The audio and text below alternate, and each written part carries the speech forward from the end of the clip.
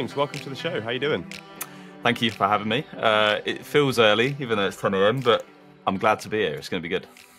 Yeah, it is going to be good. It's going to be good. And I actually agree. It does feel early. I'm like hugging my coffee as if it's going to give me some jealous. kind of strength to get. But it's 10 o'clock. I don't know why we're gamers, man. It's too early. Exactly. Too old. Sim racing is a hobby that's meant to be done in the evening, you know. Interesting. To most people. Right. Okay. So obviously we like to start from the beginning, but since you've said that, I'm gonna press that point. Why is it an evening activity? I've always thought that if you're coming at it from like an athletic point of view, like a professional sim racing stance, it's like early when your mind's firing and you've maybe done some exercise, and it's like the 9 to 5, right? But do you still prefer to train in the evenings? So weirdly enough, I prefer the 9 till 5 approach. Since I've been doing it professionally since 2019, I prefer getting up, as you say, you're sharp, get on it, do the morning, have a lunch break, do the afternoon, then you have your evening to sort of have a life or touch grass and do those sort of things. But since joining Merck, my teammates are the opposite, so they prefer the evening. So I've just been in this routine basically of getting on at say 2-3 p.m. and finishing at sort of 7, 8, 9. So yeah, naturally I've been waking up later and I've just been in that sort of routine. So, but I do prefer the mornings. As you say, you're sharp, you have loads of energy, and yeah. Okay, interesting. Now, there is something that I can't let slip, right? And I realize that this is a audio format, and 99% of our listeners listen through Spotify and Google rather than YouTube. But you are sat next to what is the most enormous industrial-looking air conditioning unit I have ever seen in my whole life. Like, is this because you get super hot when you're racing, or are you just in somewhere that's not the UK and raining right now? This is my best friend right here. This is like everyone talks about it. I haven't named it yet, actually. We should probably try and name it. But every time I stream or make a video, like it's always in the comments, like, "What is that? You know, is that a spaceship? What is it?" But it's just an aircon unit. You know what it reminds me of, right? And this might show my age, but do you ever watch Teletubbies as a kid? Yeah. Do you remember that Nunu? Vaguely, yeah. You know, Nunu was the little Hoover that used to go around. Looks like that, yeah. Yeah, it kind of looks like your own little like sim racing Nunu. So if like Nunu met crew chief, that's what it would be. Yeah. The thing is, it gets so hot in the UK, like in the houses, we're not designed for like 30 degrees. So when it gets that hot and you're sim racing in a really hot room, if I didn't have that, I just wouldn't be able to do it. I wouldn't be able to concentrate. I'd be sweating.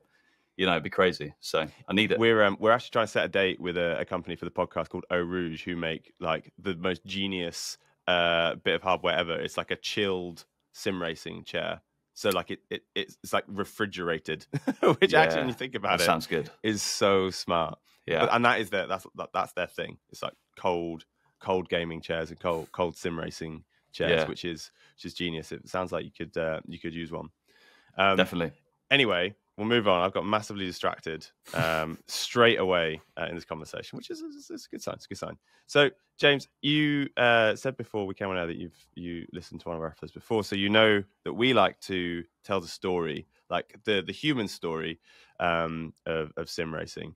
And there'll be a little bit of like, you know, tire pressures, this, force feedback, that. But we like to hear the story of the people who kind of make sim racing what it is. And I think it's probably fair to say, given your impressive resume, you are one of the people who has made sim racing what it is. So it would be great to hear your story. So first question I like to ask is, what was the first time you interacted with motorsport and or sim racing or racing games, and which came first? So where do I start? So I first went to an indoor kart track when I was 8 years old. Just for 8th birthday, me and my dad always used to watch Formula One. My family have no motorsport background at all, nothing. My dad used to work in the Navy, so he has sort of an understanding of like mechanics and used to work on helicopters and stuff like that. No so way. Effectively, we went karting one week. There was sort of 3 other lads who'd been before and stuff like that. And I did it, and I was naturally just okay. Like I beat them, no problem. It sort of was clicking quite naturally. So we kept on going back, and for the first like 2 years, we were just once a week going to this indoor kart track. And after a while, we sort of got the budget to go and do some outdoor racing as well, some owner kart stuff.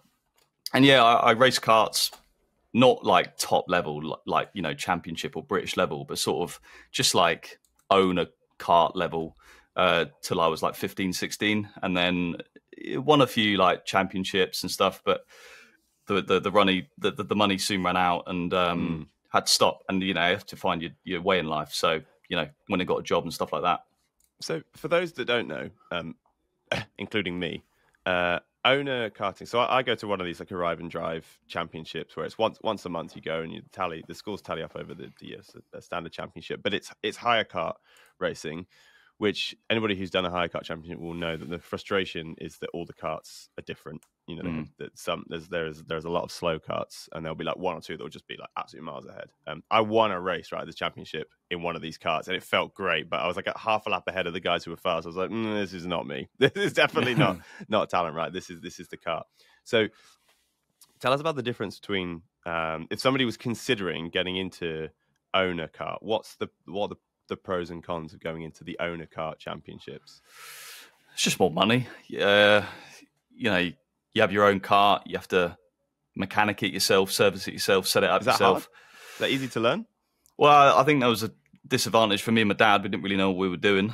So you can pay a team to do it, but that's more money, isn't it? So it's just expensive. Yeah. And, you know, eventually we stopped doing that and I filtered out into sort of hire kart stuff, you know, stuff like Super GT's done like Club 100 and stuff like that. Which is great because it's cheaper and it's easy, sort of turn up and race.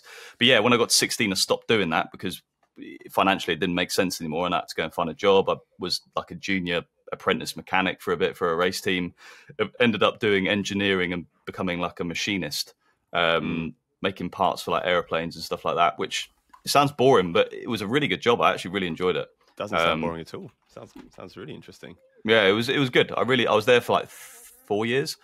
And then in 2017, whilst working for that firm, just in the evenings, I'd come home and eventually, well, you know, everyone gets a bit bored in the evenings and stuff like that. So I bought a wheel and pedal set with Project Cars 1 and just started playing that in the evenings very casually, like just bolted it to the desk and just started doing laps. And that's sort of how I got into sim racing, you know. So I had like a base foundation of driving skill from karting. And then I sort of used that to be fairly decent when I got a wheel and pedal set. And what wheel and pedal set was it? It was I think it's a Logitech G920, I think. Okay. Yeah, for Xbox. On a massive 38-inch, really thick TV. The wheel delay was like 4 seconds. No, you have to like really kind of like turning in early. All of a sudden, had a totally different meaning. Yeah. On the line just to make sure that it did it in game in time. Exactly. Yeah. So yeah, I did that just casually for like a few months, and then I don't know. It's all a bit of a blur. But I don't know how I actually got into doing it sort of competitively, like not professionally, but I think I saw on Twitter like an ESL event. I think it was called a Go 4 Cup on Project Cars 1. And I thought, you can enter a competition here? And you could, I think the winner won €50. So I was like, what? You can earn money? I was like, no way. Just 50 euros? 50 euros, yeah. Okay. Why? No, I just wondered if it's 50 euros or like 50,000 euros. It sounds no, ESL, that sounds like... It sounds like but this was proper amount, right? proper community stuff, like so. Right, and this was 2017. So the thing is, I was very unaware of, say, GT Academy that had happened like 4 years prior. I literally had no idea what sim racing was, to be honest. I'd just done karting and just coincidentally got a wheel and pedals, and entered this ESL competition. I think I was in the final. I didn't win, but I loved it. I loved the competition. I loved that you could race other people online. I ended up speaking to a few of the people on the grid, and I still speak to a couple of them today, and just got to know the space a bit better. Like they were better than me, so I sort of learned a lot from them, just about settings and stuff like that. And yeah, that's how I got into it. That's how I got the bug. And then I kept on doing it every day after work, just obsessed for like the first year and a half. And then, yeah, from that, it took me like a year and a half to go from just doing it as a hobby to getting paid to do it. So crazy, really. But that's rapid. That's rapid. And there must have been some in that year and a half. What were the key moments that led you to being able to do it as a paid job? There must have been some introduction or some series that you ran in, or some wins. What was it that triggered the move? Because there'll be a lot of people listening to this who are diehard sim racers who'll be trying to work out how to navigate the series that they race in, the leagues they race in, the championships that they race in, to give themselves the best chance of being able to go pro. Could you pinpoint which events in that year and a half you think were most kind of instrumental in allowing you to go full time? Well, I think I fast tracked, you hear some sim racers have been doing it for like 10, 15 years. I had a foundational knowledge from karting and how to sort of drive and race and qualify. And so I already knew how to do that. So when I got into sim racing, that bit was sort of already ticked. I just had to learn how to be quick on the sim. So yeah, in terms of the competitions and stuff that got me from doing it as a hobby to doing it and getting paid, I think it was just going through the motions in terms of where the big competitions were on what games. So like Project Cars 1, there wasn't too much. Project Cars 2, there was a little bit. I was able to join a team or a couple of teams, but I wasn't getting paid for it. But I could win some prize money if I won a competition. But then I sort of, when I was at the front of these things, I was like, right, I need to be doing the biggest thing here. Like, if I have this mindset where if I do anything, and it does, sometimes it holds me back because it's almost too competitive. But if I'm doing something, I have to be doing the best version of that thing. Like, I have to just, what's the point of doing something half-assed? You may as well do it properly. So when I was doing it, I looked at like F1 Esports, which was sort of it was just growing at the time. I think it was in like season 2 of F1 Esports, and Gran Turismo, Forza, all those competitions. I was eyeing all of them up. I was like, which one am I going to go and try and do? And I chose the F1 game just because it was the biggest one, and it still is, to be fair. And just started, I bought the game, started practicing, doing time trial, entering league races, started off in like League 2 of AOR, Apex Online Racing, back in the day. Yeah. Getting some wins on that, eventually getting to Split 1 and sort of mixing it with the well-known guys like, Brendan Lee and all that. Yeah. And when I started doing that, the opportunity sort of came. The teams start getting in your inboxes, and when you get a foot in the door and you get into doing F1 Esports, and being in the mix to be on a roster, that's when you can start demanding some money. I was still working at the time, and then I got to a point where I could not practice the same amount as some of the others who were doing it full time. So I said to the team I was with, like, I need to get paid to do this properly. Otherwise, there's no point me doing this half-assed and getting home from work tired and trying to keep up with these guys that are practicing every day, all day. Yeah. And they were like, yeah, fair point. We'll give you this a month. And that's when it became professional. And that was the middle of 2019, I think. So, yeah. So two things stand out to me there. The first one is, it doesn't seem like you were phased at all by the idea of going from one game to another. And the second is that you kind of wrote your own fate, in that you were like, well, I want to go full time. So these people that I'm racing for, I'm going to tell them, if you want me to do this for you, I'm going to go full time. So it's kind of interesting. What I'm getting is, you have to be kind of very bold. Were you not phased at all by the idea of going from Project Cars, where you put in, sounds like you sunk hundreds, thousands of hours into it to get really, really good, to then just going, okay, well, let's see where the biggest tournaments are. I might not be on Project Cars, but it doesn't matter. I'll get good at it, whatever it is. Yeah. I mean, yeah, I guess that's just an approach, isn't it? There's no point being phased by, maybe thinking to yourself, I can't do this or I can't do that. I just assumed if I was at the top of one game, that it shouldn't be an issue to get to the top of another game. It's still driving at the end of the day. You still turn the wheel and press the pedals, just in a slightly different way, Yeah. And I think the level back then was slightly lower than it is now. I think now it'd be a lot harder to just do that. But I got very fortunate at the time of doing it, 2018, 2019, that sort of time period, that the level was good. But as I say, if I was to do it now, it would be a lot harder. So, yeah. Interesting, because you did make it happen in the sense that you were kind of on the edge of being able to go full time, and then essentially said to this team, pay me so that I can do this, so that I can race better for you.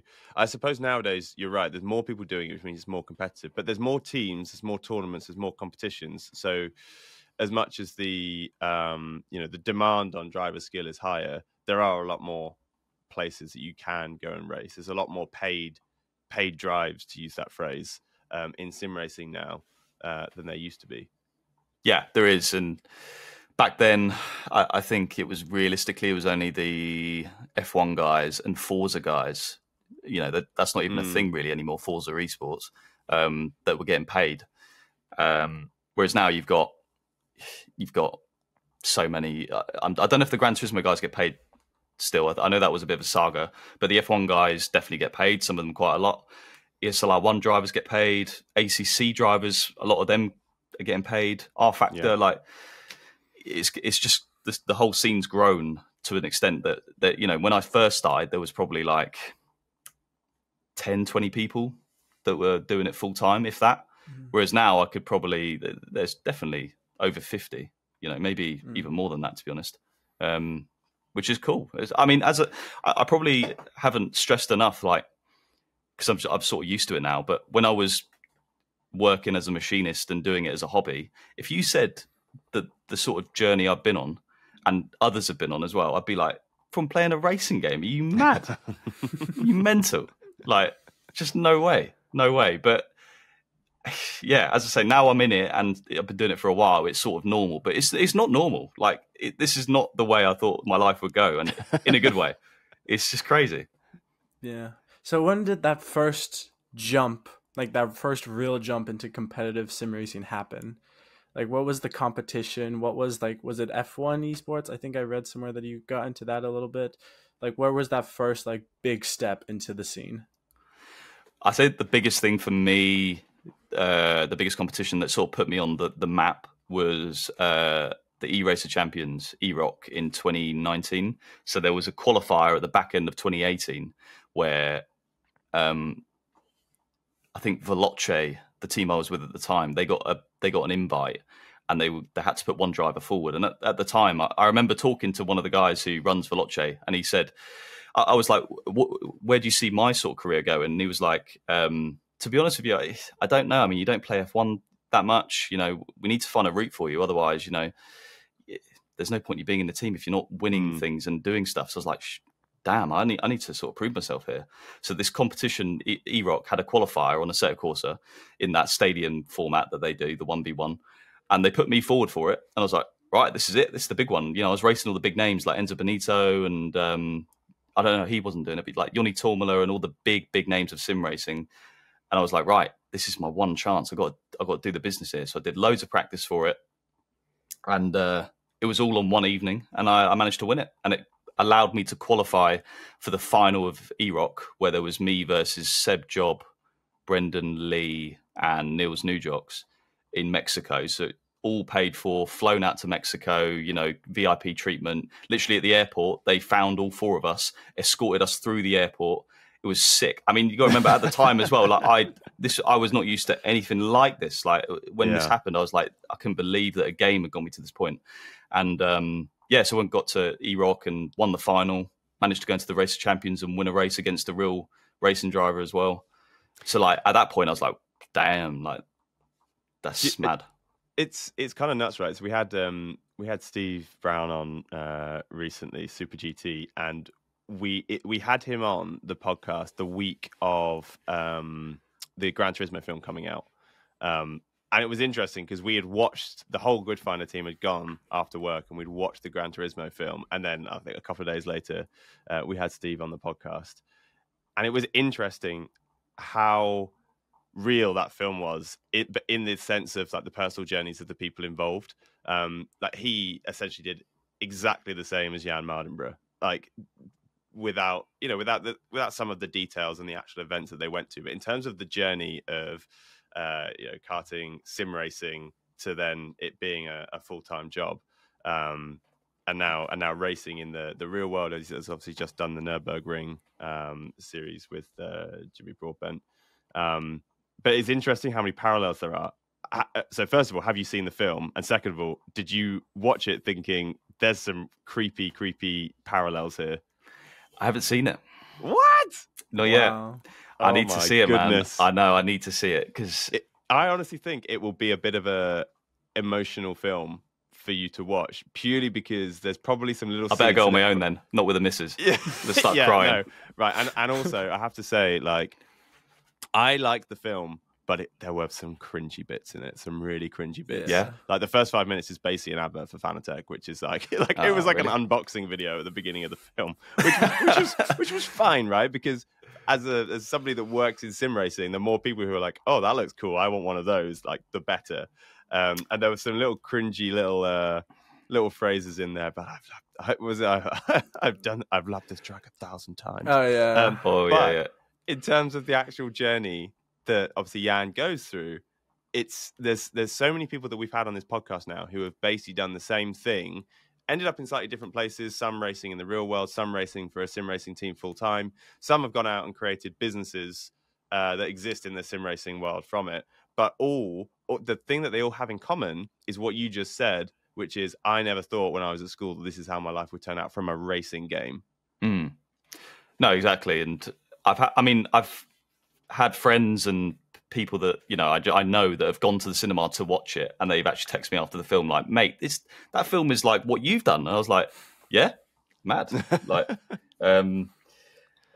it's a good thing that the film is as good as it is. It's reaching as many people as it is. Like, when I first saw it got announced, I was like, is this going to be a bit of a gimmick? Is it going to make sim racing look a bit rubbish? But it's absolutely given it some like credibility to like the masses, which I think is really good. But yeah, as you say, like people like Steve and Jimmy, and they've done a very similar story to Jan. I mean, my story from my year of 2020 and 2019, it's literally the same journey as Jan, in the sense that it was the same people that organised GT Academy, that organised World's Fastest Gamer. I had the same mechanics as he had, same engineers, same driver coaches, sort of guiding me through British GT. So every time I did something well or not well, they would be like, right, so Jan went through the same thing. Jan did this. We spoke to Jan when he was younger. So like, I literally lived his journey just 7 or 8 years later. His journey went on for a bit longer as well. He did a few years, but I only did the 1 year. But yeah, it was, as you say, that film, I'm going to watch it and be like, damn, that is close to home. That, yeah. It would be really interesting actually to hear your review of that film when you do manage to go and see it. So something that I noticed was that you seem to have mentioned a couple of times now that the F1 game is where a lot of the opportunity was, and you know, Veloce was telling you that perhaps F1 is something to consider, and if you're not going to do F1, then we need to work out a path. Was it a conscious decision to not race F1 as much and move across to things like ACC? Was that a preference of the racing style or the way the game felt, or what was the reason for not shunning F1? That sounds very negative, but just deciding not to make that your thing. Well, on my way up, so like when I first started getting paid, like 2018, 2019, like winning F1 Esports was like my sole purpose, because it was the biggest thing. I was like, right, I need to go and win that. That's going to be the big thing. Until I'd won World's Fastest Gamer at the end of 2019, then my priorities sort of changed. I guess when I started sim racing, I always thought, like, I think I had seen people like Jan and stuff go from gaming to real earlier on, a few years earlier, and I was like, if I'd love to do that. I never got I had a couple of like really club level races before getting into gaming. Like in 2015, at the end of my karting career, my dad had saved enough to allow me to do 2 races in Formula Ford.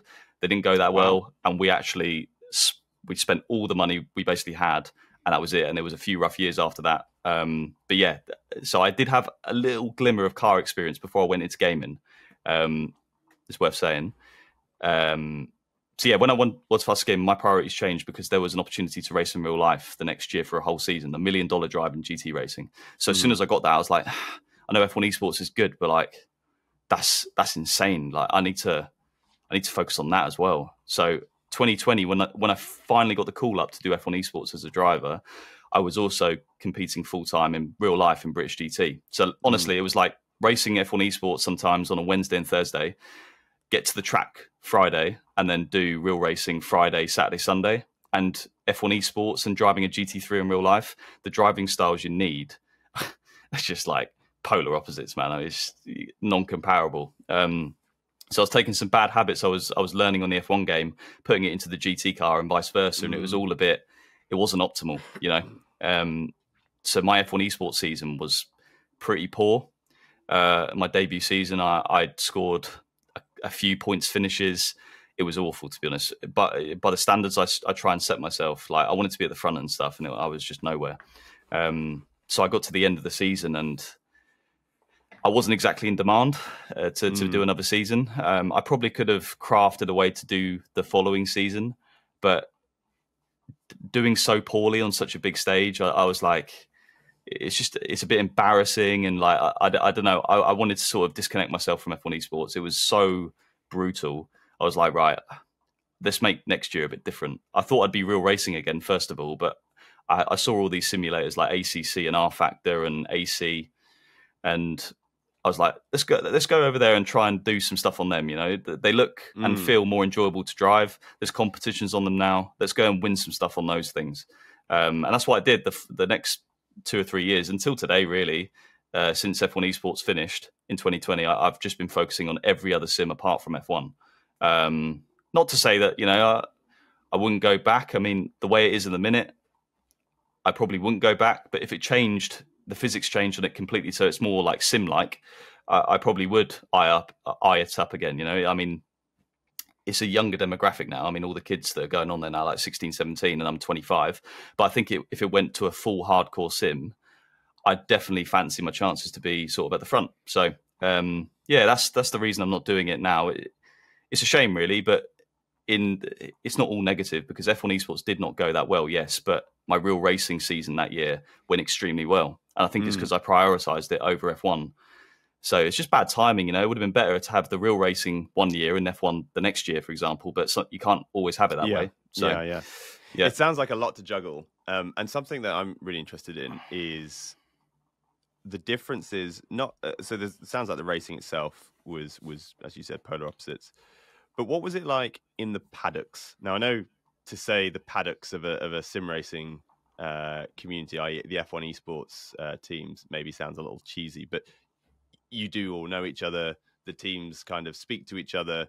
There is a sense of it being a bit of a paddock, and obviously in the real world paddock, it's a paddock. so what was it like being in two paddocks in one season? What were the biggest difference other than the obvious fact that one is real and one is virtual? Well, the other thing as well is when I wanted to get into F1 Esports, it was all LAN. So like everyone would meet each other and stuff like that. And the year I did it was COVID year. So it was all done from home. So it was very different. You know, you didn't really speak to any people apart from your teammates, really. There were the drivers' briefings and stuff, but you didn't really speak to anyone. So it's very isolated and it's a shame, really. I mean, my strength as a driver tends to be at LAN compared to at home. So that's why I fancied my chances quite well. But yeah, when it was done from home, it was a bit more difficult. But not that that's an excuse, but yeah. And then the real paddock, again, I don't think it was the full experience because it was COVID. Everyone was wearing masks. Everyone was like social distancing. And I mean, we all remember how it was. Like no one wanted to talk to anyone. So yeah, there was a lot of people just sat in the trucks the whole time. So I didn't really mingle too much with people. But it was still cool. I mean, I do remember the first race at Alton Park where I qualified fourth, and I qualified on pole, but there was a track limit penalty, so I went back down to fourth. And the day of the race, just before the race, one of the GT4 drivers came up to me, and they were like, just make. I didn't even know them that well. They just came up to me and they were like, just be careful out there. You know, the race is very different and it's real, and you know, just be careful to not hit anything. And I was like, cheers. All right, I will. Thank you. Oh, that is a filthy mind game, that, isn't it? Yeah, I genuinely don't think they were trying to get in my head. I think they were trying to. I think they thought, you know, the whole gamer stigma thing. They were like, just, you know, I bet he's a loose cannon. Let's tell him to be careful and whatever. And that's fair enough. Like, you know, I get it. I do get it. But at the same time, we went and won the race. So, you know. Do you know what?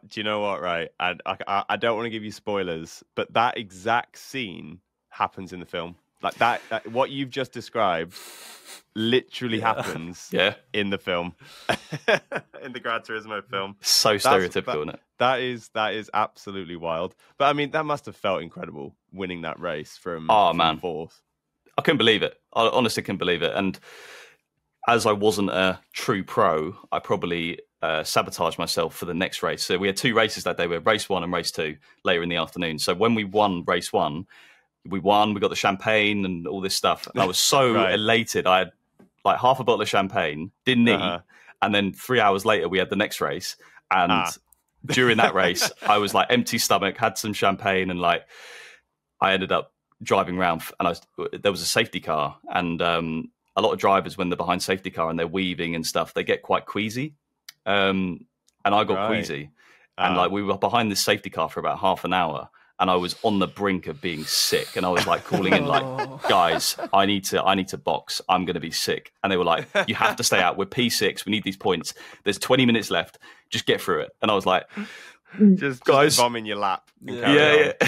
But I managed to hold it in, and we got 6th. So yeah. But as I say, if I was a true pro, I would have known that race 2's coming. I wouldn't have drunk any champagne. I would have eaten properly. Essentially. Yeah, exactly. So, but no, it's all good. We finished 6th, though, and we actually left that round leading the championship on my debut, man. I mean, me and Michael O'Brien, my teammate, it's got to be said, he's a great driver, and it was the 2 of us that season. It was a great year. And I imagine for your parents, your dad especially, having taken you to karting, paid a load for the owner kart series, and then paid everything that he had for the F4 series, and then struggling for a few years. I imagine, I don't know, but I assume he was there watching. That must have been incredible. Yeah, I mean, worth saying is Formula Ford we did, not Formula 4. I mean, Formula 4 is a lot more money, but yeah, I mean, of course, yeah. I think for him it was sort of validation, and my mum as well. It was validation that it was sort of that the years karting and the wet weekends, sometimes in Scotland where it's not nice, but you want to take your kid car and stuff. I think it was like validation that was sort of worth it, all the grind and stuff, because they didn't have that much money, but they still managed to prioritize putting me in a cart when sometimes they didn't have much money for much else. So yeah, I think what I'm doing now is definitely a sort of slight reward that all that grind was worth it. So. No, it's good. It's really good that it worked out. Yeah, must have been a pretty beautiful moment on the podium there. Okay, so let's bring it to kind of the present day, because you've got quite a lot going on. Obviously, you had the ESL R1 tournament earlier in the year. So I think you came 4th as a driver. Your team came 6th, I want to say, and you won round 6. In season 1? Yes. Yeah. I finished 3rd. Team finished 5th. But yeah, I mean, the main thing was like I was 2 corners away from winning the championship. The drama Sim of Racing the last Wiki one needs to sort themselves out, because they've got you down as 4th in the driver standings. Just did me a disservice, man. Yeah, I know. Oh my goodness, Sim Racing Wiki has let me down. Because the whole fiasco with the last the summit, was that last chicane getting taken out and kind of just losing everything in the last minute. Like, what was the mental state after that, and kind of going into the next race then after? To be fair, I was I was buzzing that I was in the mix and at the front and in the fight to win. But yeah, that particular moment, literally driving down the back straight towards the chicane at Nürburgring, thinking I've got to defend here, but I've got the inside. I'm gonna win this flipping championship, man. I was nowhere after round 4. Like, I'm gonna win. I literally I had it in my head, like, I'm going to win this race and win the thing, and then went through the chicane and got taken out, and I was facing the wrong way, and I was like, I can't believe it. It's just gone. But yeah, it did suck, obviously, but as I say, I'm a little bit older now. I'm not going to lose my head like a lot of, say, teenagers would. So just went and got some food, hydrated, and got ready for the next race. And it just didn't work out. I mean, sometimes it doesn't. It's so close and the margins are so small that sometimes it just doesn't fall your way. But yeah. Yeah, we were watching that in the office when it happened, and remember being a bit gutted for you. But Thanks.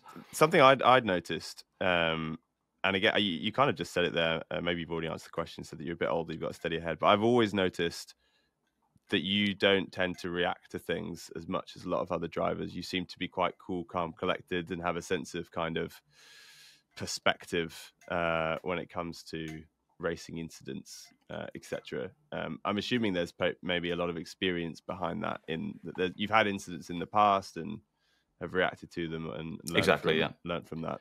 Exactly, learning from mistakes. Like I've got angry in the past. I've done some stupid stuff. Like it's just no point. It's just literally no point. I mean, as you say, it's probably quite entertaining actually. So it's probably why some people get a lot of views. But people getting angry and raging and all this stuff, like it's just not me. Like I don't personally get it. It doesn't really help the situation. It just makes it worse. It's probably quite a boring approach, but not saying I won't ever get angry again. Yeah, I mean, yeah, it's not. Obviously, I do get angry sometimes. Don't get me wrong, but yeah, I don't know why. So, on that situation when it happened, there wasn't this internal like I need to shout, I need to go and grip him up and like push him around. Like there was just none of that. It was just like, oh, that sucks, man. But I guess there's another race coming up. Let's get ready for that. It's just the way I'm wired, I guess. Yeah. Now, before we start diving into some of the questions that our listeners have sent in, I want to chat about your fundraising, your crowdfunding project. Because I remember watching the video when it came out, and you explained the situation. You explained that you'd raced before, you wanted to race again, but it's it's expensive. You're a pay driver, etc. What was the process leading up to kind of that video and then the fundraising afterwards? Will give us a bit of the context behind that. Yeah, I mean, I sort of explained it in the video, but basically, it was just I kept on having comments and stuff on some of my real racing posts, saying, try it, just try crowdfunding, allow us to help you, allow us as followers to help you. And it's quite a controversial thing to do. Obviously, crowdfunding is typically associated with tragedy and stuff like that. So it's quite a controversial thing to do, but I thought if I do it properly and I make sure it's put the right way, I'll try it. I'll just, I'll follow my subscribers' sort of recommendation and just see how it goes. And the first like few weeks were insane. Like the support was incredible. A few thousand were raised pretty quickly. And over the course of the year, it has slowly slowed down, but it's also still built up to a decent figure of around, I think it's like 12,000 now, £12,000, which I feel very 50-50 about it. I feel guilty in the sense that, part of me feels like I wish I didn't do it because I don't like taking money from people. And it's not a necessity, me going racing, it's a luxury. I'm very well aware of that. And the other side is like, I listened to my followers who recommended it and it's actually worked somewhat. So in that sense, I'm happy about it. But I guess the key is now, what do I do with it? And I'm working quite hard in a lot of areas I'm working with marketing agencies and people like this to try and find the bulk of the budget I'd need to go race a full season. And the plan is to make some content that I don't think many drivers have made for that kind of season. Proper behind the scenes, proper fly on the wall. That's the aim with it. And obviously being at the front and winning races and stuff like that. And that 12,000 that has been raised from the GoFundMe will be a massive help. That can go towards anything in that season. That can be your insurance for the year for the car. So if you damage it, you don't have to pay too much. Or it can be an extra test day. It can be an extra few sets of tires. Like it's valuable input. I guess I need to work on getting the bulk of the budget. And when I say the bulk of the budget, to go GT3 racing for a season, you're looking between 200 to 300,000 a year, pounds. Which sounds like a lot, but compared to other motorsport categories, is actually quite low. I mean, F3 is like $1 million, F2 is like $2 million. So I think it's possible. I just need to make it work. Yeah, it feels like you're definitely kind of in the right place with the right teams, perhaps to get the exposure to help you get to where you need to go. Is there much of a push from the Mercedes-AMG PETRONAS Esports Team to kind of push or help you into real world racing? Is that something that they can or have discussed assisting you with? I think it was pretty clear that I joined them as an esports driver. And I get that. They give a lot of advice in terms of, if I have any questions about how partnerships should work and what should I do in this situation, they do offer some good advice. But yeah, I think it's very clear that I'm a sim racer for them, and that's where the line is drawn.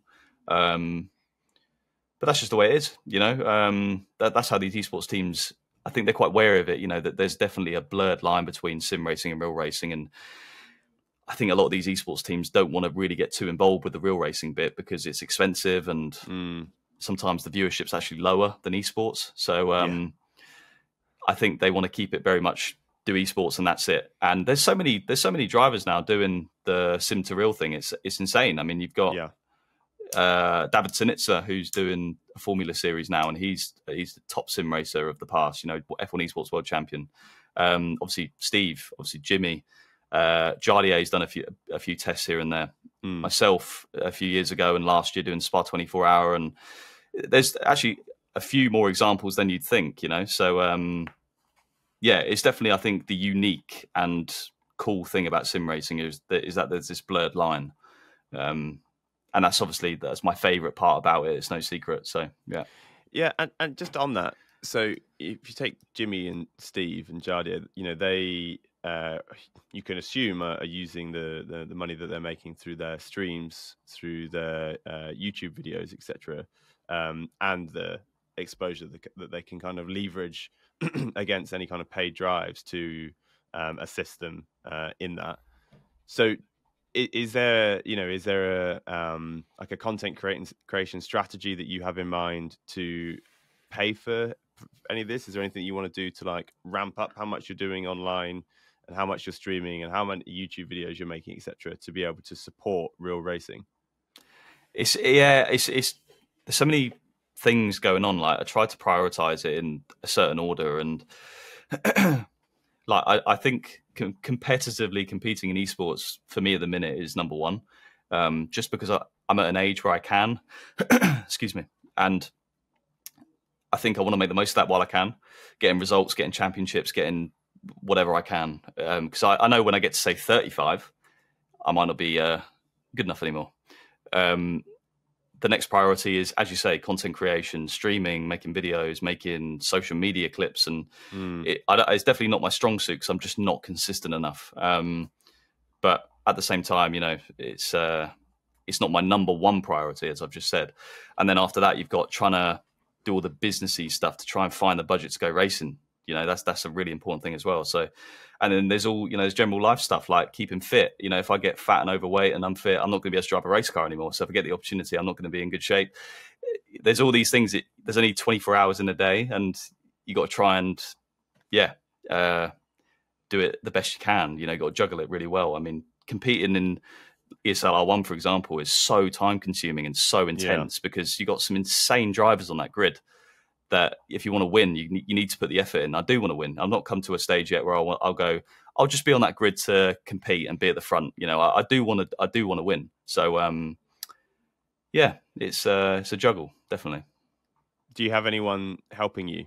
Is there a support network that's kind of helping you with anything from video creation to business to fitness, or is it a bit of a one-man band? No, I've got some good guys helping me. I've got a good editor in Ethan Dean. He's a quality editor. He edits Jano Otmir's videos. I've got a graphic designer who does my thumbnails and stuff like that. I've got an advisor who helps with like all the real racing stuff, talking to partners, and because I'm not a businessman, he helps me with that.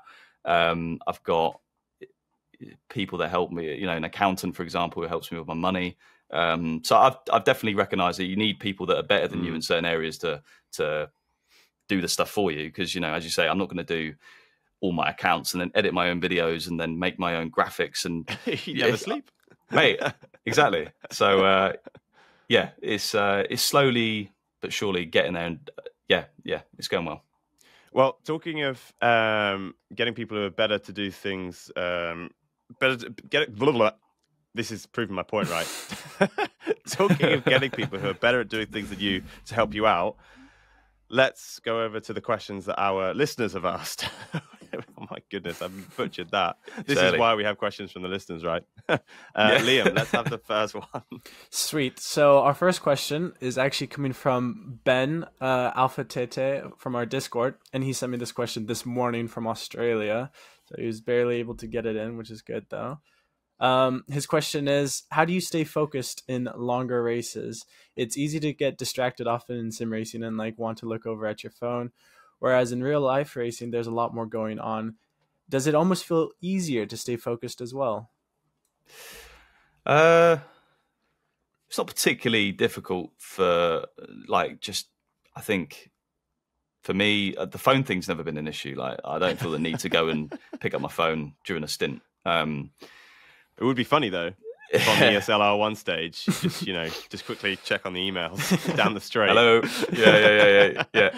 I'm in a race. I think I always find that I need to eat well before and drink quite a lot, because I've done stints before where I haven't eaten and I've just sometimes I woke up late and just jumped on the sim and done a stint, and I feel really like all over the place and a bit queasy. And so I think it's all in the prep, just make sure you're like awake and fed and all that stuff, and just I don't know what to say really. I mean, just get into a groove and try and not think too much and just enjoy it. Just like try and hit, do lap after lap, make every lap better than the last lap, and eventually when you get to the end of the stint, it should be a decent stint. Kind of hitting that flow state. Trying to, you don't always get it, but sometimes you do get it, and you actually sometimes I get it, and I'm thinking, right, I'm in a groove here. I can literally think about anything, and I can still drive perfectly. Mm-hmm. It's very rare you get it, but when you do get it, it's the best feeling. It's like you just feel like a robot. You're like, oh my god, this is so good. Like for example, like last year in Le Mans Virtual Series round 4, Sebring, I joined the race for Mercedes in 4th, and Max Verstappen for Team Redline was 3rd, and he was like 12 seconds up the road, and there was like 50 minutes left, and that's when I got into like a mad flow state where I was like, right, I think it was the situation as well, like chasing down the F1 world champion, not long to go in the race, it's for a podium, and I was just in this zone where it was just like every lap was just good, nailed, and so enjoyable. And then I got to him, overtook him. That's what it's all about, Mm-hmm. That sounds magic. It's cool. Sweet. So, do you want to do the next one, Tom? Yeah. So Mark Raddenbury, who is a great friend of Gridfinder and a very good graphic designer, does a lot of good liveries. Positive Perception. So if you're in need of a livery, check out Positive Perception from Mark. He sent in 2 questions. One you've actually already answered. He said, have you ever tried driving anything slower than a GT3 car in competitions? Do you know about Enduro car? We could skip over the Enduro car stuff because I talk about that far too much. That's the 4K thing, isn't it? It's the 4K thing, yeah. So we raced last year. We did a season of 6 races, endurance races, team racing. So it was... the team changed a little bit, but it was myself and Toby from Gridfinder, and then we had Chris Hay joined us for a couple of rounds. We had Jem Hepworth for I think 3 rounds, and we had Scott Mansell, Driver 61, join us at Park. And it was so much fun. The race is like 4 or 5 hours each, and obviously you do the driver swaps and you swap in tires, and you got 50 4Ks on a grid. Like, it's just the most fun. Mega. Ever. No, it sounds fun. I mean, it's not always the case that the quicker the car, the better the racing. Sometimes it's the complete opposite. So yeah, that sounds like a good laugh. It was a good laugh, and actually you could do a whole season for £12,000. So let's do it. On that seed. So where do I sign? Okay, we'll talk afterwards. Okay. He also asked his second question, which is more serious. How does he keep that hair so magnificent? Does he have any tips for a going bald livery designer? I mean, it's not magnificent, let's be brutally honest. It's like it's a lick of gel or lick of wax, and just put it in there, maybe get a towel on it, ruffle it up, and away you go.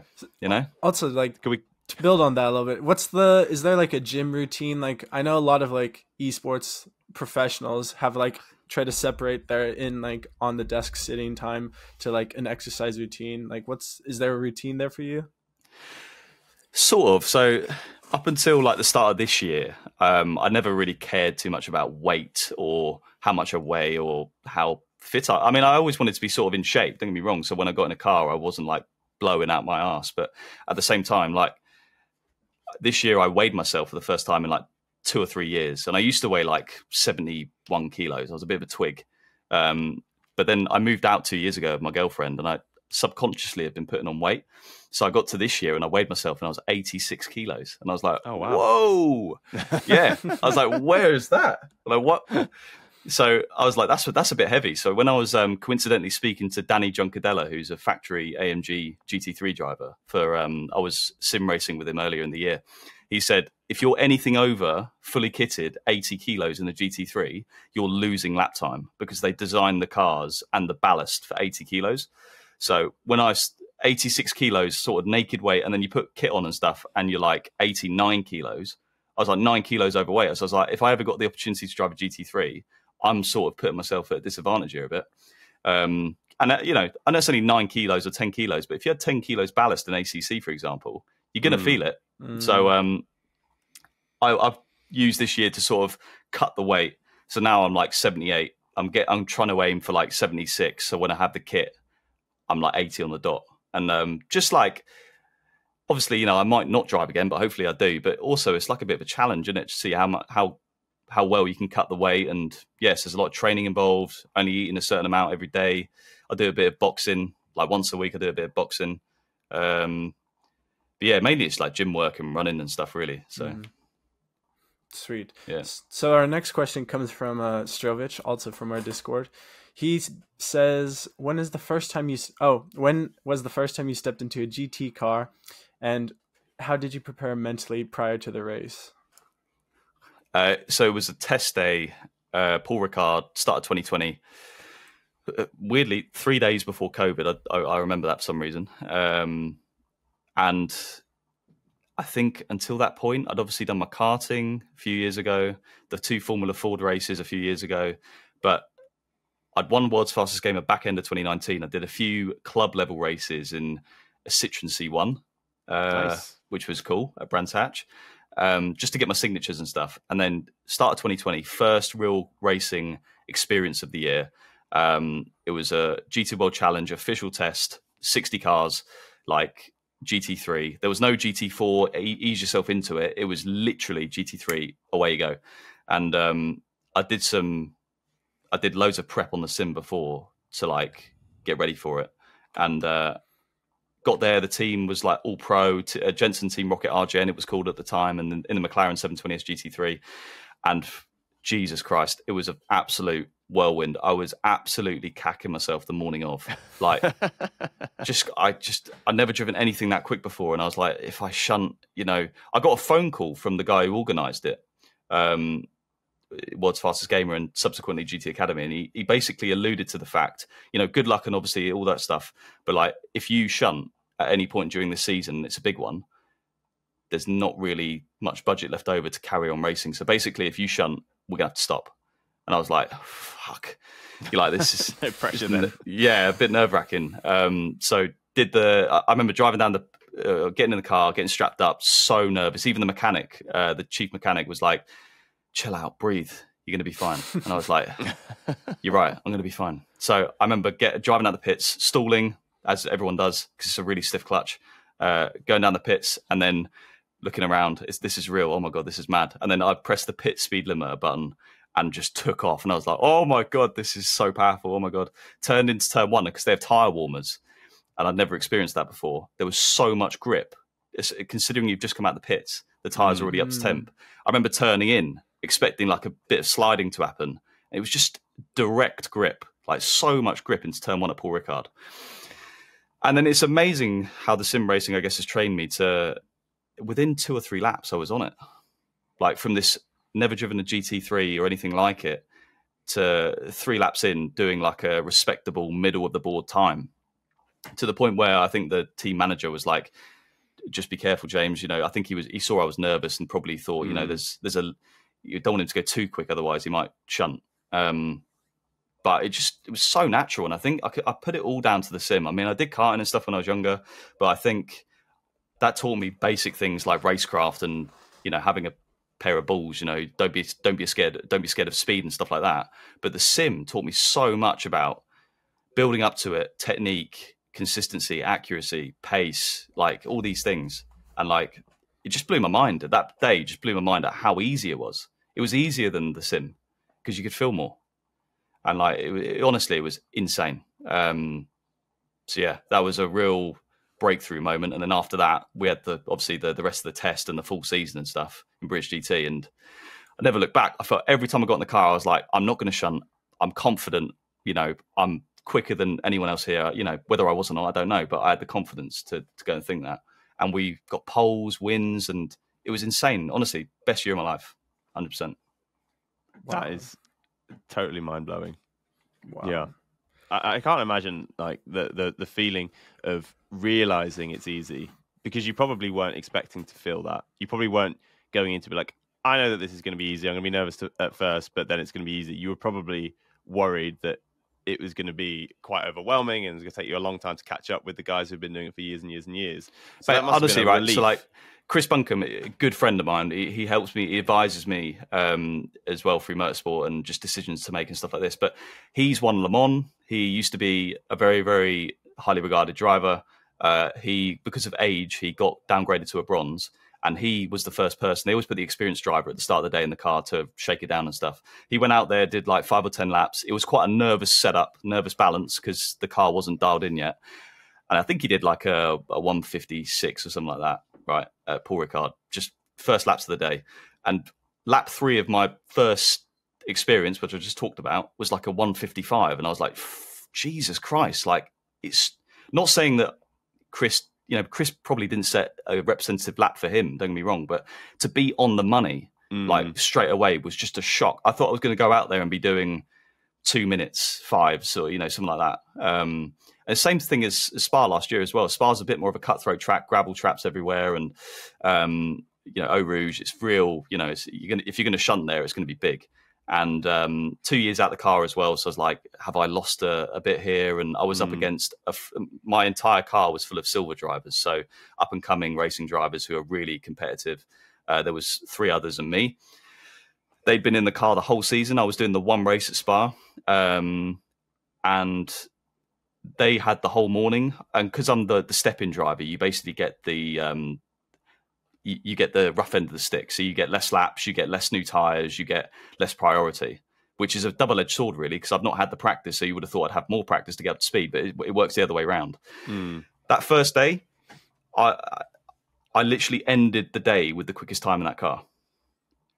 And like they've been in it the whole season. And I'm not saying like I'm a genius, but what I'm saying is that any top sim racer that could translate and just have the bollocks to not be afraid of speed, for example, would be smoking a lot of these grids. 100%. That is a hot take. It's a true take. It's a true take. Oh my goodness. But obviously there are insane talents in real racing. You know, don't get me wrong. Some of the factory drivers and the guys at the top end, insane. Like, you know, maybe I am dreaming to even be on their level, but majority of the grids in GT racing, for example, are not like that. They're pay drivers and they're people who test every other week, and you know, explains why real racers are more and more so using sim racing to gain an advantage, right? Because real racers are super competitive and will do anything they possibly can to gain an advantage over their rivals. I think what they're realizing is actually one of the best ways I can gain an advantage is to spend hours and hours and hours sim racing before every race. Yeah, exactly. I mean, sim racing is all about practice and muscle memory and stuff. But my skill set is very weird. Like all my teammates say it sometimes. You know, I'll go on and I'll practice for like. I'm always quickest in my first hour of practice. After 2 or 3 hours, I get slower. I end up just driving worse. Whereas a lot of drivers get on, take an hour or so to warm up, and then they get quicker as they do more laps. They just get exponentially quicker. For real motorsport, you need the ability to just jump in and just somehow get on the pace. So I think that particular skill set actually hurts me in sim racing. You know, I wish I could sit on there and grind and get quicker and quicker and quicker. But in real racing, it helps because you don't have practice. You get 5 or 6 laps, so you got to go out there and do it, and it helps me in that sense. But yeah, I wish I could sometimes grind away and get quicker like some of the other lads in sim racing, because it's really helpful for that. So we've got loads and loads of questions, but I think based on time, I'm going to just pick this last question, which I'm really interested in as well. We haven't got who sent it in, but thank you. You'll know that it's you. What is your favorite non-racing thing to do? What gets you away from sim racing / racing and feeling refreshed? Great question. Or are you just deep in racing all the time? No. I do other stuff, but I think honestly, just seeing my mates and just doing stuff like going out, you know, going down the pub, just doing normal things, you know. Like it's not obviously. I could say going to the gym or whatever. I don't enjoy the gym that much, but I enjoy seeing my mates and going out with them or going places with them, and that's probably what I do. That's the best thing for me to unwind, definitely. So yeah, nothing special really. No, it makes a lot of sense. I don't know if we were expecting it's yoga. Yoga is my escape. Nah, yoga is my outlet. Without yoga, I am nothing. Not quite. Cool. Well, James, thank you so much for your time. Really appreciate chatting. You too. Thank you. Thank you for having me. Yeah, that was absolutely great, and I think especially the stories that you told us about getting in the car and the Spa story I was a little bit mesmerized by that one. So thank you very much. Really, really appreciate it, and we'll chat soon. Yeah. Cheers, guys. Thank you.